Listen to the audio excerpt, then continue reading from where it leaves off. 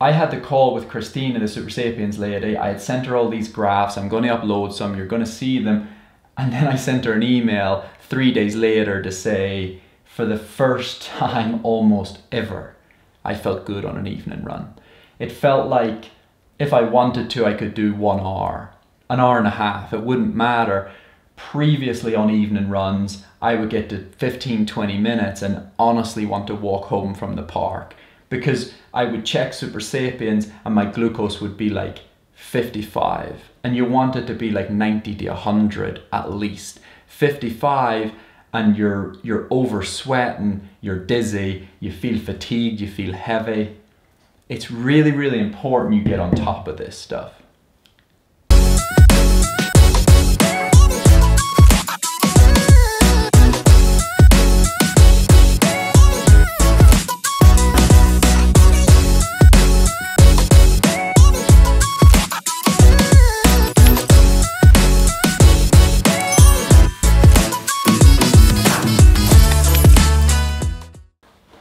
Okay, so today we're going to talk about blood glucose and its effect on training. I've been working with Super Sapiens for long enough now that I've started to get a more experienced view on how blood glucose affects training. Okay, so probably about 12 months ago, I wouldn't have even known what blood glucose is really. I'd have thought of it purely from maybe a person with diabetes, and if anybody's listening and they're diabetic, well then they're going to know exactly the role of blood glucose on how you feel, on your mood, on energy levels, etc. If not, then you're probably going to look at this and be like, you know, I'm so confused. Blood glucose in short is when you eat something, the energy and glucose in your blood, the levels change. If blood glucose goes too high, the body releases insulin, which helps bring it back down, and it hopefully, what you want is for it to bring it back down to a good level where you feel good and you feel like you have energy, etc., etc. When you take on maybe carbohydrates just by themselves, there's this big increase in blood glucose. Body releases insulin here, so the blood glucose levels start to go down. The problem is the body isn't always brilliant at releasing the exact amount of insulin to bring it back to baseline, and so sometimes you're going to find insulin released here, and instead of your blood glucose levels coming back to say optimum, they go down. And then they'll come back up. And this bit here, hopefully you can see that when they come down too far is when you can feel rubbish, right? So let's pretend this is feeling good and this is like a performance zone. All these bits you're looking to avoid. Things like stress, quick release energy, you know, carbs, is going to cause the bumps, right? So what I've learned about from Super Sapiens and what I've learned about glucose is that first and foremost, if you eat within 2 hours of exercise, it's likely that it takes longer than 2 hours for your glucose levels to stabilize before you start training. And if they haven't stabilized before training, well then this happens. This is another big dump of insulin, and your optimum was probably up here and your glucose levels are down here. When that happens, that's when you feel dizzy, your legs don't feel good, you feel heavy. And I'm sure we've all experienced that, but this was happening to me every single evening run because I couldn't figure out why, no matter what I ate, porridge with banana, porridge peanut butter banana, toast peanut butter banana, just a banana, it didn't matter. My levels weren't There wasn't enough time for my levels to stabilize before I would go run for me to feel good. Then I had the call with Super Sapiens, their physiologist, Christina, and I started doing 3 hours before. If you eat 3 hours before, and I have what is like little oat balls that I make, so it's oats, peanut butter, honey, and little chocolate chips.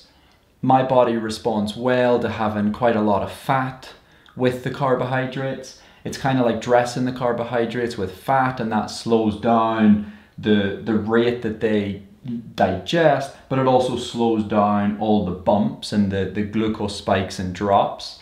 And so if I have those 3 hours before, by the time I get to training, as you can see, the levels have stabilized.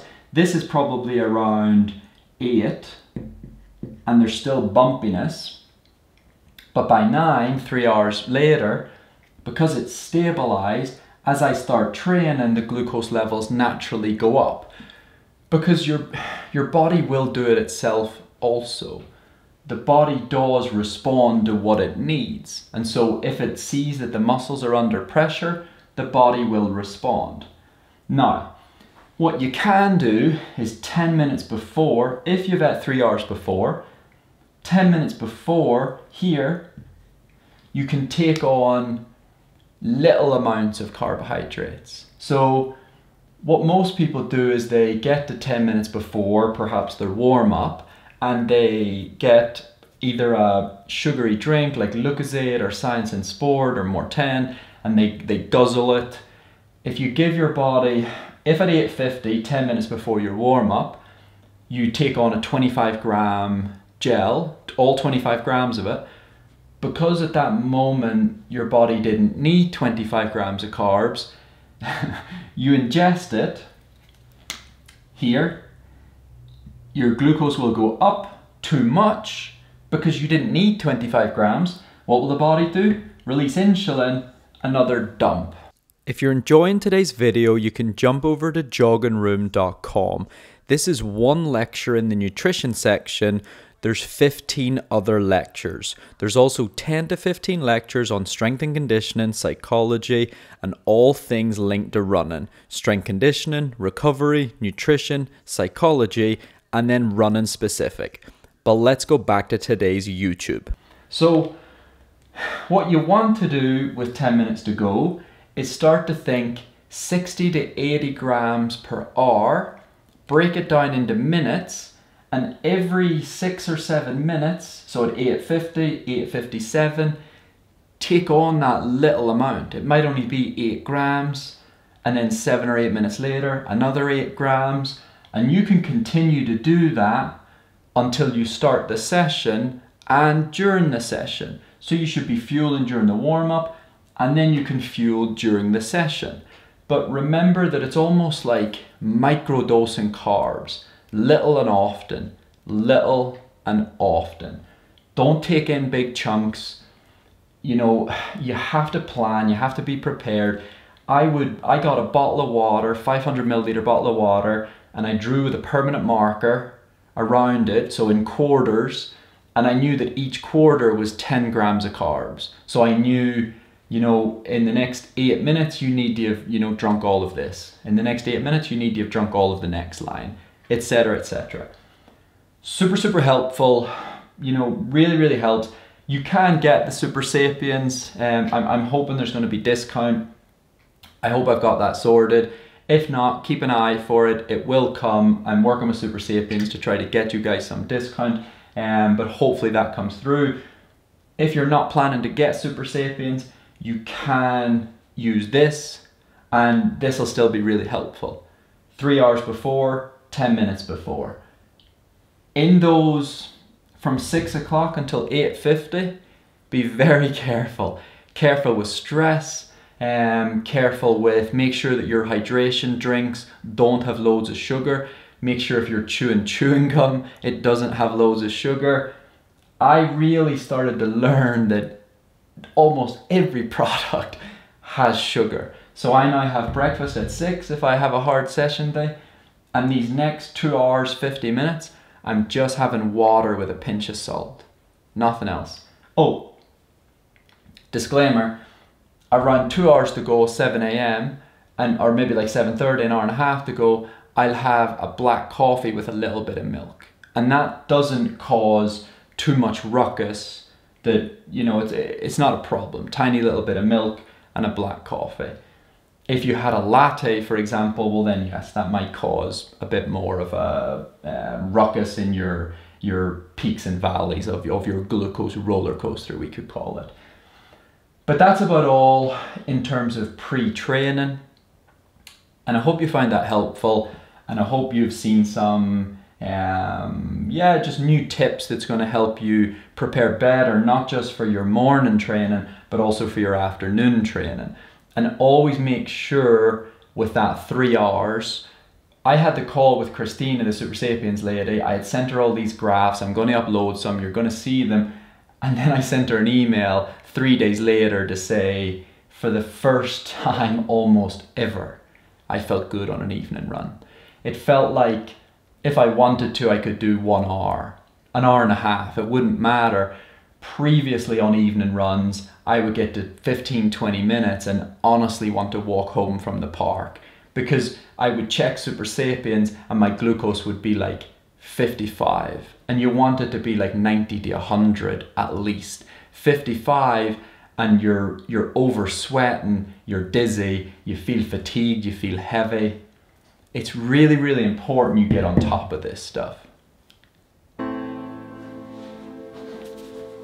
Thanks so much for watching today's YouTube. If you enjoyed this style of learning and getting these tips, check out joggingroom.com. Much more free tutorials, there's a running masterclass on there, there's a marathon plan on there, but on this site you get to learn much more in depth about what it takes to be a great runner. From myself, Olympic marathon runner and 2:09 personal best. Check out joggingroom.com, and thanks for watching today's YouTube.